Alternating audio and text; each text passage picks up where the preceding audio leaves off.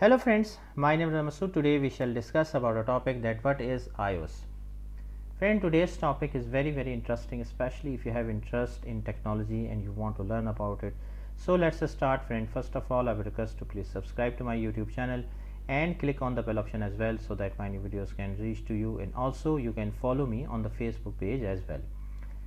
Friend, iOS application development is the process of making mobile applications for Apple hardware including iPhone, iPad and iPod Touch.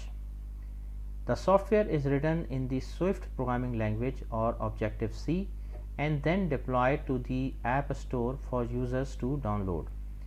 If you are a mobile app developer, you may have had reservations about iOS development. For example, each developer needs a Mac computer and Mac are generally more expensive than their Windows-based counterparts. In addition, once you complete your app, it faces a stringent quality review process before it can be distributed through the App Store. Nevertheless, if your organization's employees, customers or partners are among the hundreds of millions of Apple iPhone and iPad users around the world, you have obvious reasons to engage in iOS app development.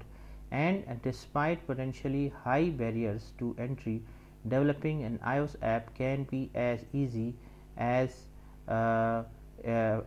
developing for Android. With proper planning and the right resources, you can join the ranks of iOS app developers. So, before you write a single line of code in the iOS app development process, you need an app Mac computer running the latest version of Mac OS, Xcode, which is the integrated development environment IDE for Mac OS, available as a free download from the Mac App Store, an active Apple developer account which requires a $99 annual fee. These three requirements work together. Only active members of the Apple developer program can post an app to the Apple Store. Only apps signed and published by Xcode are eligible for submission to the App Store. Xcode runs only on Mac OS and Mac OS runs only on Apple computers. The good news is that Xcode offers much more than just the ability to sign and publish your completed app. The IDE contains a user interface designer, code editor, testing engine, asset catalog and more, virtually everything you need for iOS app development. There are currently two programming languages for iOS app development. Objective-C, developed in the early 1980s, Objective-C was the primary programming language for all Apple products for decades. Derived from the C language, Objective-C is an object-oriented programming language centered on passing messages to different processes as opposed to invoking a process in traditional C programming. Many developers choose to maintain their legacy applications written in Objective-C instead of integrating them into the Swift framework, which was introduced in 2014. Swift. The Swift programming language is the new official language of iOS. While it has many similarities to Objective-C, Swift is designed to use a simpler syntax and is more focused on security than its predecessor. Because it shares a runtime with Objective-C, you can easily incorporate legacy code into updated apps. Swift is easy to learn even for people just beginning to program. Because Swift is faster, more secure and easier to use than Objective-C, you should plan to use it to develop your iOS app unless you have a compelling reason to stick with Objective-C. One of the major advantages of iOS app development is the extensive collection of developer resources available to you.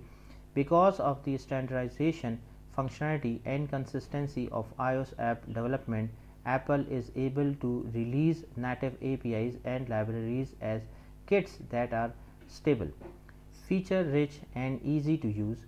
You can use these iOS SDKs to seamlessly integrate your app into Apple's existing infrastructure. For example, if you are working on an app controller for a smart toaster oven, you can use HomeKit to standardize the communication between the toaster and the phone. Users will be able to coordinate communication between their smart toaster oven and their smart coffee maker.